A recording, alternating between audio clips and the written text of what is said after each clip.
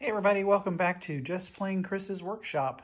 Haven't done one of these in a while, and today it's an update on a project I've been working on for well over a year, and it's a scratch-built A-7 Corsair. It's pretty big. Wing is up there, basically done, ready for a little more filling and then some paint. The fuselage, upside down on the bench now, is pretty big, as you can see. It's a Jetworks plan that I enlarged 150%. Part of it is 3D printed, and part of it is, the rest is foam.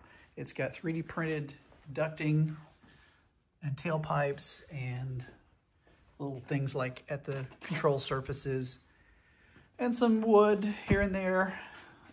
The thing that's been difficult is it was designed to be much smaller and hand launched, and I had to do it bigger and make it with landing gear. So the entire landing gear design and assembly has been all my design and done from scratch. So the mounts are designed in CAD and 3D printed, and then there's some wood as well. The struts are a combination of items from like Motion RC and steel wire and 3D printed. The wheels are 3D printed. The tires are craft foam that I laser cut and glued together. Nose gear is from, I don't even remember, some jet that had dual tires, and then I had to make a new axle and printed the wheels and made the tires. The real challenge has been the stupid gear doors. So what I ended up doing, they're sprung open, and you can see it's easier to see down here. There's a torsion hinge that's done like the hinges for control surfaces on discus launch gliders. So they're sprung open, same thing on the top here and on these. And then they're pulled closed by this almost invisible piece of monofilament. Right now it's just temporarily in here, but there's a little hole drilled, there's a knot, there's a hole drilled down here, and it's just held on with tape on the other side, which sometimes slips, so if they don't close all the way. For the video, I won't be surprised. But once I get the length and the tension where I want, I'll just put a drop of CA on it. And I found out that CA and monofilament love each other. It sticks like crazy glue. Anyway, enough yammering. Let me show you how this works. The nose gear is not plugged in because I haven't worked on its closing yet, but here we go on the mains. There we go. Doors are shut.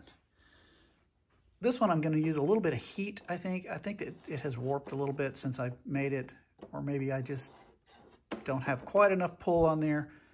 Then they open up.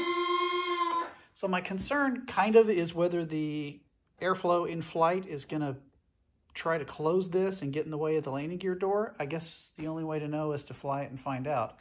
But for now, I'm pretty jazzed. This has been a long time coming. And that makes me happy. So that's about all that's going on with this project. I've got a new helicopter toy. This is a Tron 7.0 Advance. She's big, and no, the canopy is not stock colors because the maiden flight went terribly wrong. I'll put a link in the video description of the maiden and the remaiden video. The V-Bar Neo failed 53 seconds into the flight, and it went in and broke to the tune of $200 worth of parts, not including blades or the canopy, had I decided to replace the canopy. Instead, I'm good with fiberglass, so I repaired it, shot it in white, and then did vinyl for the orange and black. And it's very visible. It's very simple. I like it. And the helicopter flies fantastic. So I'm really, really happy to have it. And it's a beast. Even though it's the same 700 blades compared to the Puma, it flies completely different. It's awesome. And that's about all that's been going on, except, well, I won the Dumb Thumb Award, or the Blunder Award, we call it, at the club, for the RV-8, which, as you notice, is a different color since the last time I shot a video in here.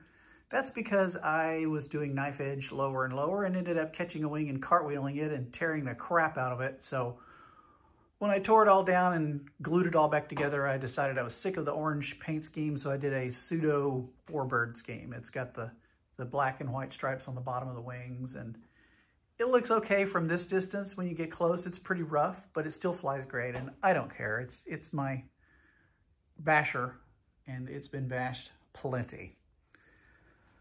So that's about it. I just wanted to bring you all up to date on what's going on with the A7, and there'll be more video on it as it gets closer to being finished, and hopefully a first flight this year. Take care. We'll see you in the next one.